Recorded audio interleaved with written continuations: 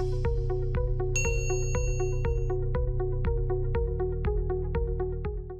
everyone, and welcome to Simplilearn's YouTube channel, where we will see the difference between the Canva and the Figma. You have probably seen the term Canva and Figma spoken if you have explored the interesting topic of top tips and tricks for the Canva and Figma. In this tutorial, we will cover everything you need to know about the difference between the Canva and Figma.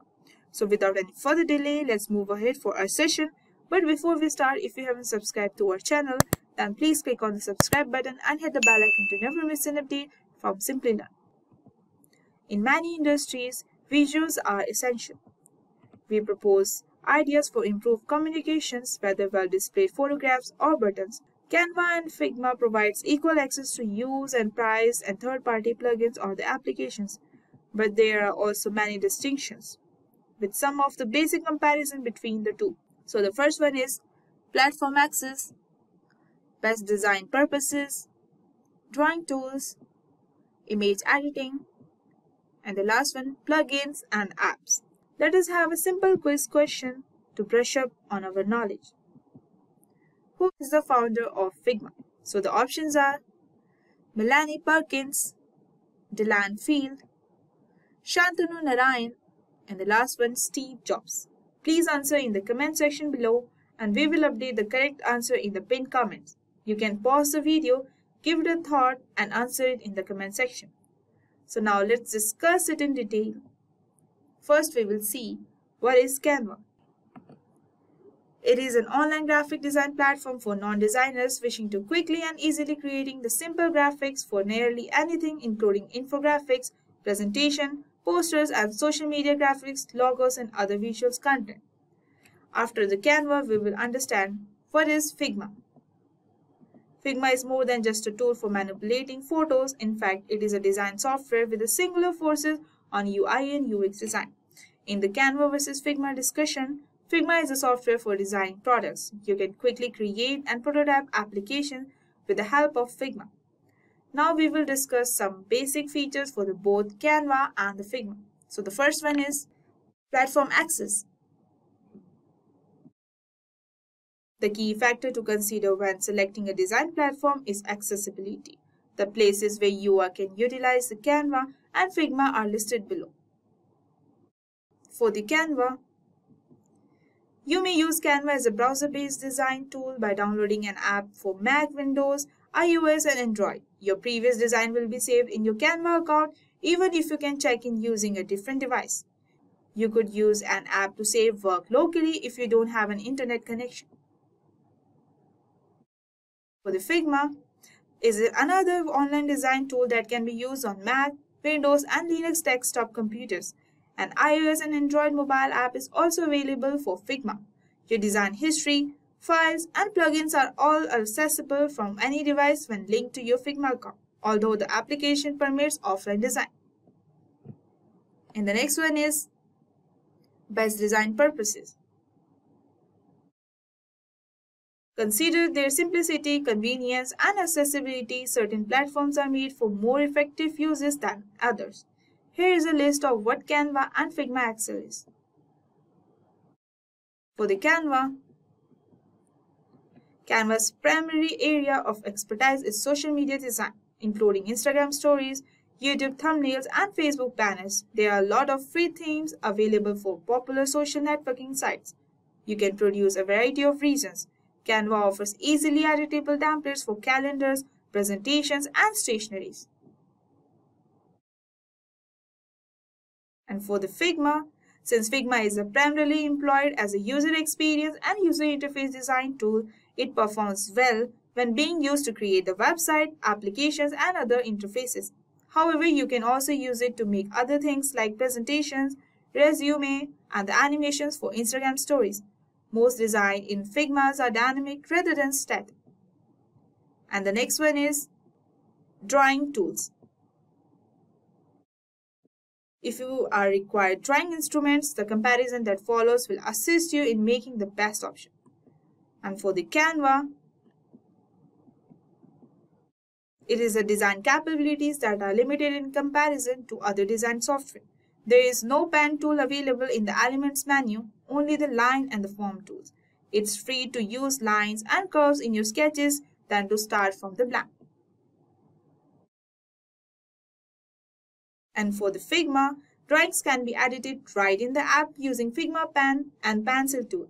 A few form tools are also included that can utilize an additional to the pen tools. Having the ability is great. However, it's the best to import individual drawings from other applications for the UI and UX design. The next one is image editing. Image editing is a workflow feature whether you manage social media or a photographer. You may read more about the Canva and Figma's abilities in the section below. For the Canva, most of Canva image editing capabilities are adjustment, switchment, and third-party filters. While some of its features are equal to those of Photoshop's, Canva products offer less customization. And the texture application is covered in the tutorial. With the Canva Pro, you get the access to more and better editing tools. And for the Figma, the majority of Figma's image editing features are quite basic because it is not designed to be used for photo editing. Additional options include altering the colors or applying blend modes to the image. The tool called Figma needs to change image from another tool to be provided in advance. And the last one is plugins and app. Your productivity may be greatly increased by using plugins. The tools that you can combine with Canva and Figma are listed below. For the Canva, these provides unique method for locating and utilizing other resources. The Elements panel is the first item on the menu bar. To use your creations, you can find here graphics, audio, video, movies, animations, and illustrations. You can actively download elements that are not already in the Canva. However, you can only perform searches for the particular words. And for the Figma, Figma offers a huge selection of plugins on its community page. In addition to the third-party applications like Unsplash for stock images, wireframes or initial designs, and placeholders plugin for the text, Figma also offers mockup plugins. Anybody can make a plugin with a Figma account, and anyone also can use a plugin. After the comparison between the Canva and Figma, we will discuss the pros and cons for the Canva and Figma.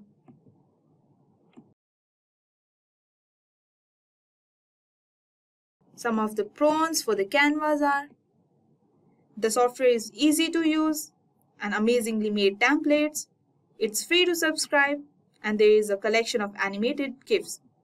And some of its cons are: not for professional designers. There are not many free templates readily available in Canva.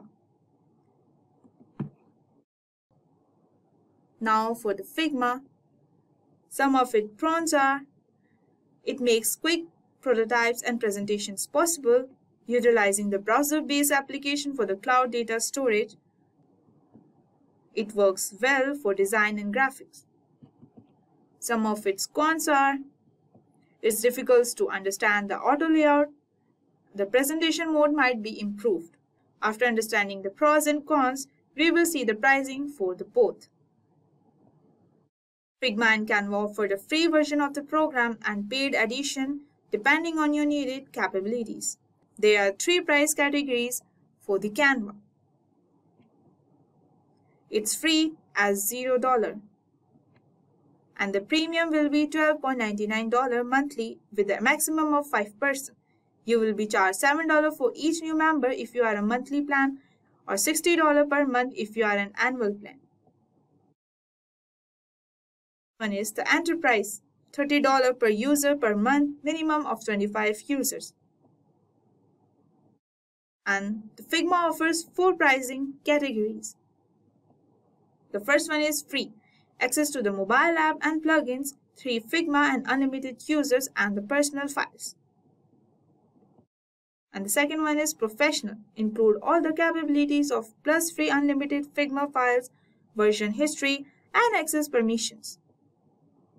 And the third one is Enterprise, $75 for each Figma editor monthly with more sophisticated security measures. And the last one is Organizational Libraries, centralized data management private plugins, and more are included in the $45 per month per editor. With this, we have come to the end of this session where we have seen the major differences between the Canva and the Figma. If you want to use a graphic design program without having any advanced knowledge, Canva is probably the best option for you. The best design tool for creating UI UX is Figma, which is ideal. With this tool, you can create more thorough design experiences despite its increased complexity. Do you have any doubts about the difference between the Canva versus Figma? Please let us know your queries in the comment box below, and we will get back to you as soon as possible. Thank you, stay tuned to Simplilearn and keep learning.